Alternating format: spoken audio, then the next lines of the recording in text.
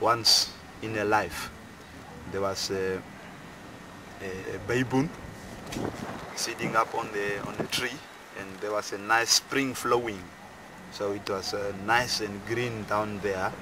So this baboon himself was smoking. He rolled a spliff for him, and then he was smoking weed, lying on a branch, and suddenly lizard came. So Master Lizard asked baboon, "Oh, my friend, what are you doing up there on the tree?" And then the baboon said, "Do you want to join me? Come on, let's have a spliff." And then the lizard climbs the tree, so they were spliffing. They spliff about like 5 or 4. And then the lizard him get thirsty. So he go down, he tells baboon that he wants to drink water, so he climbs down the tree and he go to the spring to drink water.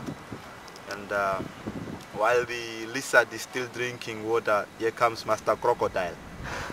And baboon, he was nice and he was very high, so he couldn't realize that that was a crocodile.